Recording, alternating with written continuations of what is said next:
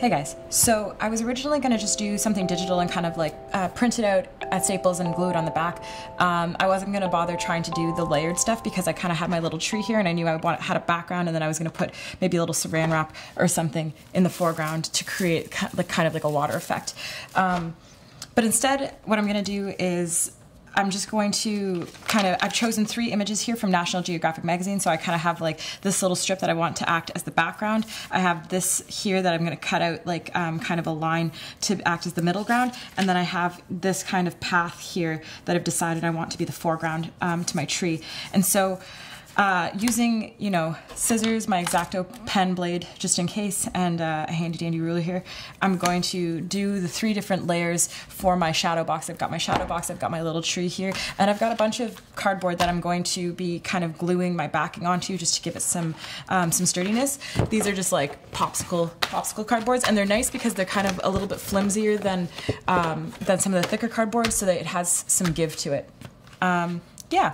I think I do have pieces of illustration board kicking around, and I'm gonna address that when I get to it. So I'm just gonna start here by kind of cutting out my background.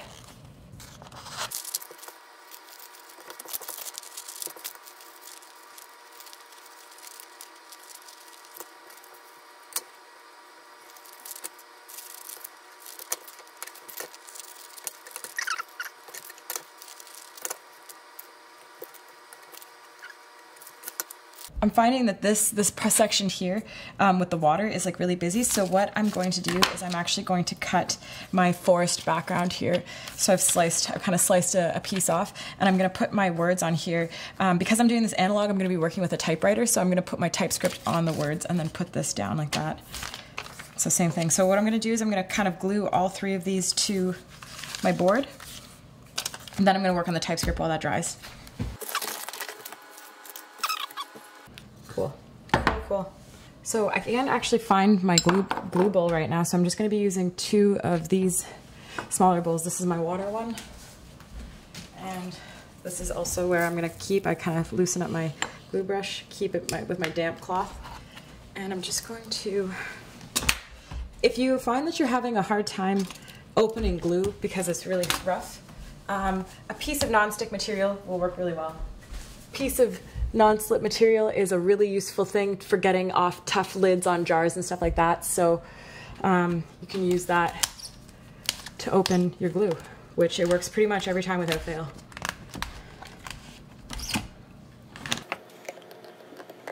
I'm gonna take your damp rag, wipe your, if you get in the habit of wiping the edge of your glue, it'll help you later on, so that way you don't have to fight to take off the glue cap like I have been doing right there. So here we go. Got my glue, got my water, got my glue. Just gonna take a quick, nice thin even coat as best as you can, and then sticking this down. If you can master the thin coat of glue, then you're going to have a really good time with collage, because it is one of those things that it's really satisfying when it works. So I'm being really generous here because as it dries, I can kind of smooth it down and fix it up, and then I'm going to cut it out after anyways. So I'm not being overly concerned about like the overlap for the glue or the overshot for the glue.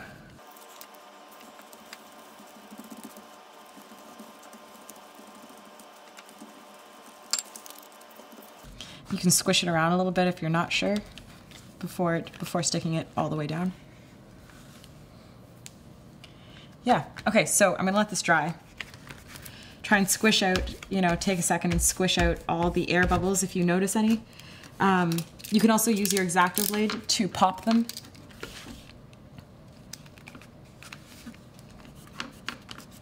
Just to squish everything down. Nice. This one's rippling a little bit. This one looks pretty good, and this one so far so good. Also, just for a point of reference, These are things that I've gotten at the dollar store. So I've got like little clothespins here and little dinosaurs. This is in the toy section. You can use these to kind of populate your dioramas if you want. Like you could make a little tiny clothesline and make a cutout T-shirt with like a message on it, or you can make like a dinosaur stuff. And there's other stuff in there, but this is just like one of the ones that I picked up that I thought was fun that I'm probably going to end up painting at some point. So I'm just going to move these to dry while I work on my TypeScript poem.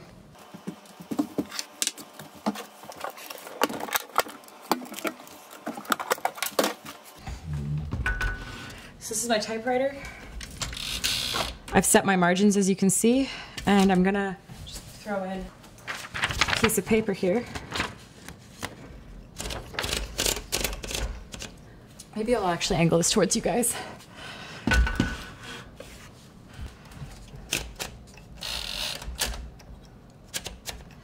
So I'm gonna reference my phone here. Feel not alone, for the forest will always love you. So I'm just gonna have this here for reference.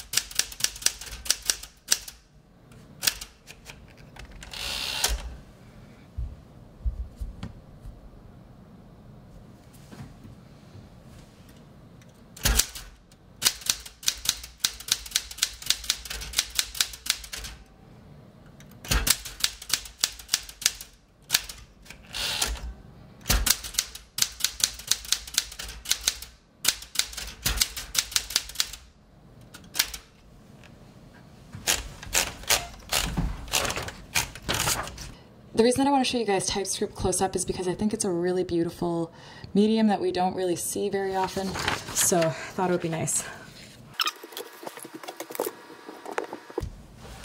So this is my poem. I don't need my phone anymore, so I can go away. And now this, I really wanted it to kind of fit all on one thing. I don't necessarily know if it's even possible. I kind of have to cut it like to there or something if I want it to actually fit. Either way, so I'm going to start by cutting these out.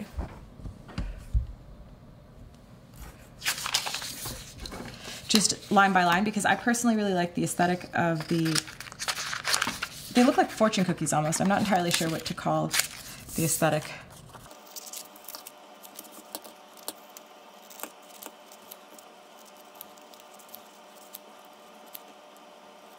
Okay, so I kind of got my strips here.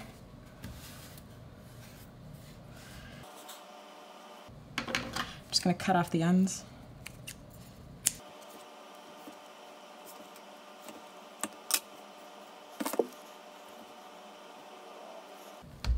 Great. So I'm wondering if I can just do something like this where I kind of take, because I'm going to glue them down here. Feel not alone.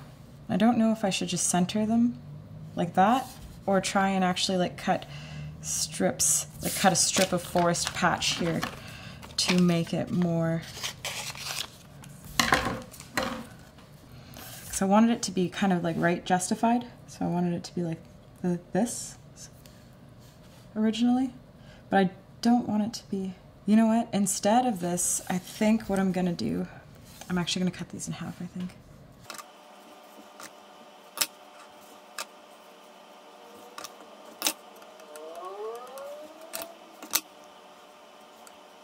I think I kind of like that. I hope these are supposed to go like this, actually. Okay, so I think I'm gonna get my handy dandy glue cloth stuff. And always make sure that you rub off your paintbrush. So I'm gonna do line by line, and what I'm gonna do is I'm just gonna kind of dab my glue here with the tip of my brush. And then when I stick it on, I'm just gonna kind of rub it back and forth a little bit, so that way we get it, you know, glued down as best we can. Again, little dip. And this is a good time to kind of like work out your spacing a little bit better. Like once you've had it laid out, this is a good opportunity to kind of fine tune it. That was probably a little bit much here.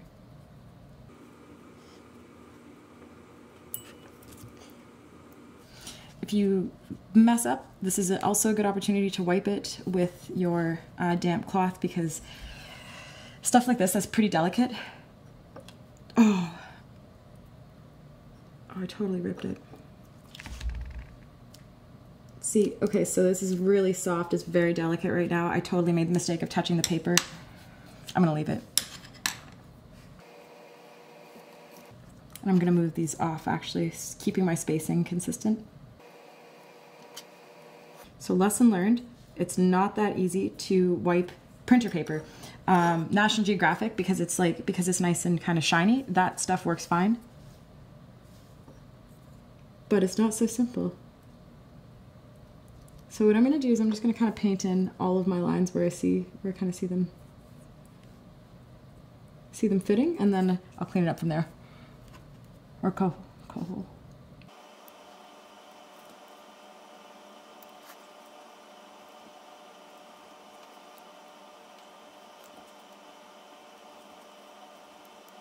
Here we go. That was so close. Ah, I might try and fix it. Oh, I definitely made a mistake there, but with the typewriter, I can go back and do it again.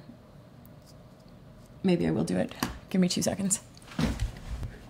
So I made a new Always Love You. So I'm gonna put that back on now. Again, make sure you want to wipe your brush, because you don't want it to be too gluey. I'm just going to put this directly over top instead of trying to move it in any way. There we go. I'm going to let that dry. Something else that I wanted a picture of was like, I wanted a little tiny person kind of reading underneath the tree. Like, I thought it would be cool to have a little tiny person kind of sitting under the tree reading. So I couldn't find anything online that I liked, so what I'm gonna do is I'm just gonna cut a little piece of cardboard here, cut off this flap, and I'm gonna draw onto the piece of cardboard, so with just like a Bic pen. So just give me 2 seconds here.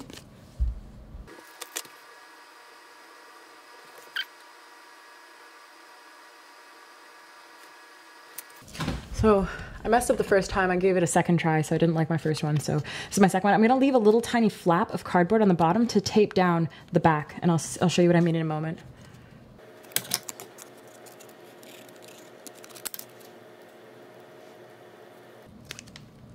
This is where our little pen tool is gonna come in handy. So I'm gonna leave this.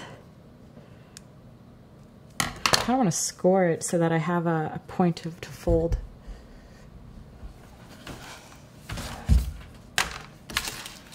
I'm going to take my handy dandy X-Acto blade here. I'm just going to make a light score just underneath the person. So that means when I go to fold it, oh no, I got to score it more than that. Too late.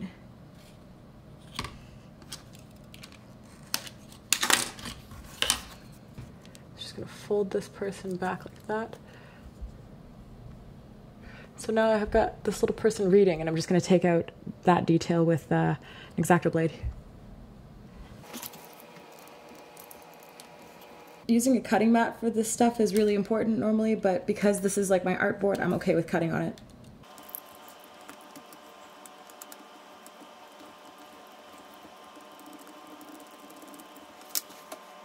This is like my little person reading.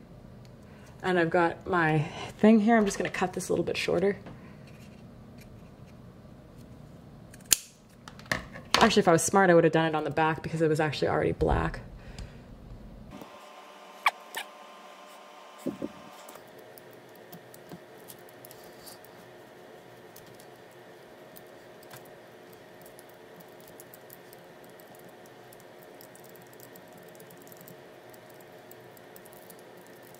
I feel like working with stencil or like with other paper would be better, just because it would be, you know, it would be easy, it would be thinner, and like it's just really gritty, I'm finding, with the cardstock. So I feel like we were using like Bristol paper or something like that would be better, and that's probably why people who do paper cut use that material.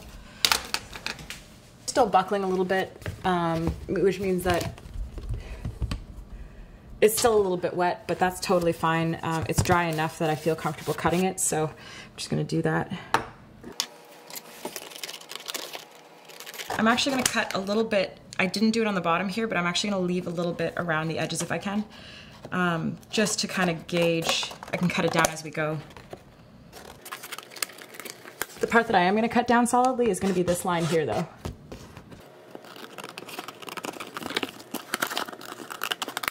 One layer.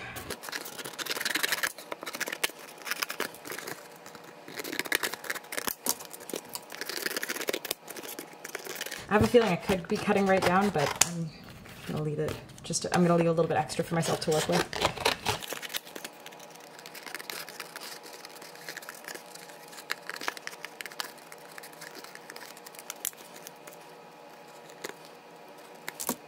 I have my 3 kind of layers here. I'm just gonna move this stuff aside. This actually could be a really useful thing to just kind of glue it down, tape it down.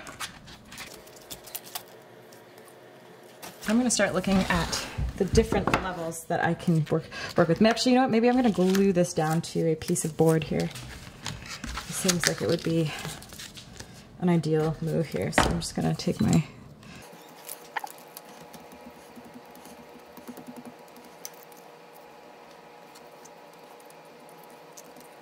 Cool. I'm going to let that dry as well, because I feel like this can become its own layer. Like this...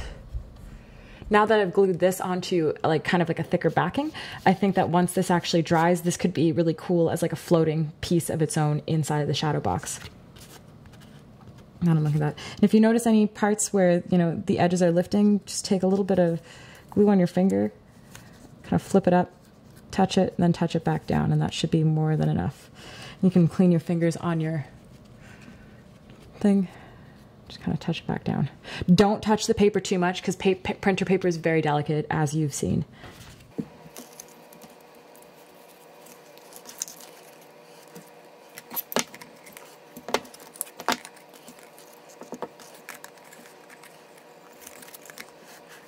Okay, so as you can see, this is like, this is kind of why I wanted to leave a little bit extra. So I figured right here, I can take my handy dandy pen, just kind of mark the in-between.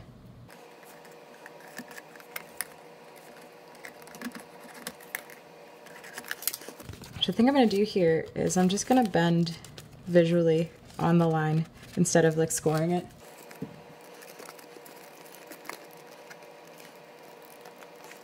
So that way this can fit in.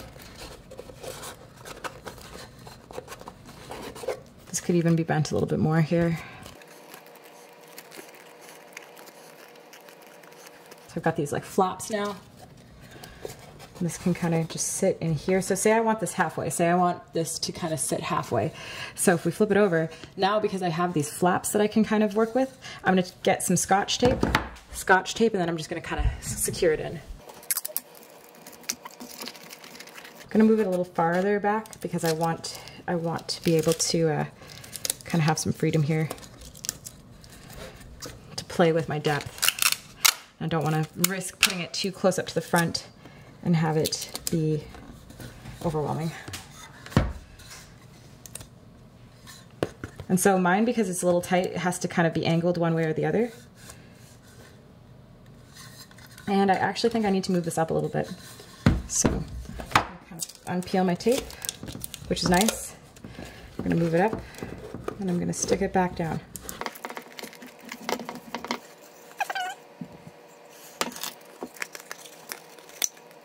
Handy dandy sunset in the back there. And because I know exactly that this exactly fits, I'm just going to kind of take a little trim. I'm going to trim my edges here.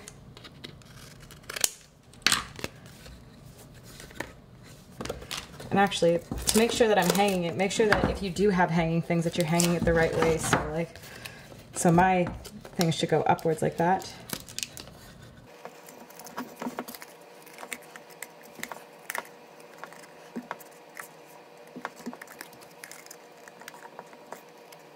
I'm just eyeballing where I think these are, so no pressure here.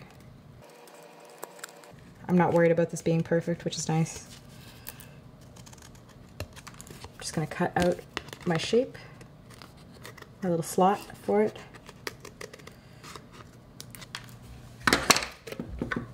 Yeah, it's more or less nailed it. Yeah, so I'm gonna do a long strip across the top here.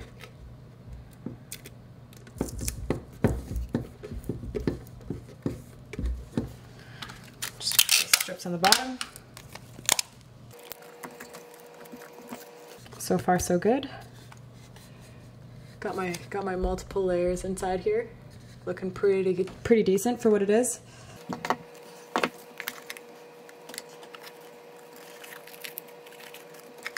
So I'm only going to use the one flap on this one just because it's a little tighter, and I'm just going to cut this edge off here.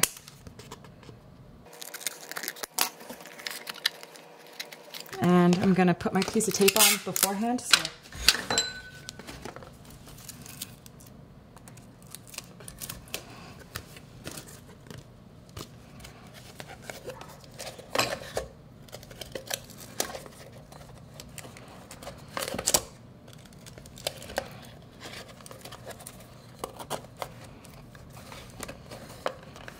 There we are.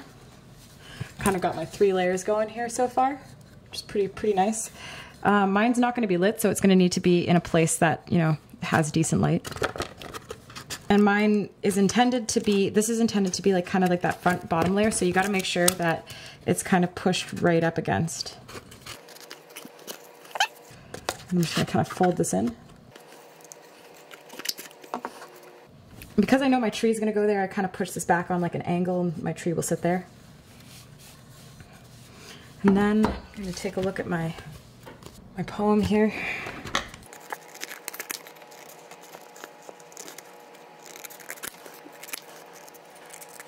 Just being careful when I get to the paper to cut around it, because I actually do like it.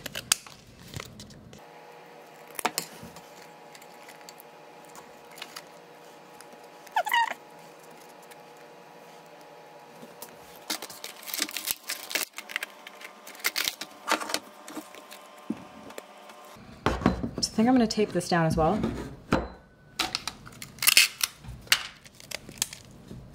So I'm going to take this and I'm going to put tape on either side of the center, and then I'm just going to stick it down.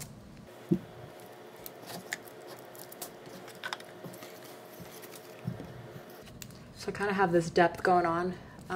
It's not amazing or anything, but I like it enough. I just don't want this to be the only thing.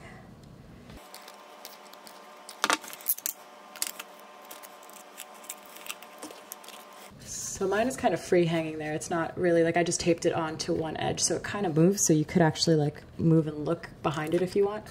But that's kind of my idea of being able to create a really easy shadow box at home with just like some cardboard. You could do this. And then I have a little bit of saran wrap here that, you know, you could tape down to kind of look like water, to mimic water.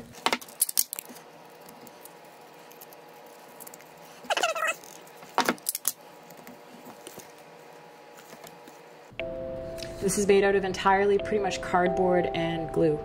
Cardboard, National Geographic magazine and glue. Now I've added the person at the bottom of the tree, so it's kind of my finished person there. my tiny world. If you guys enjoyed this content, like and subscribe. I would super love to hear your thoughts and hear other ideas that you guys would like to see kind of made.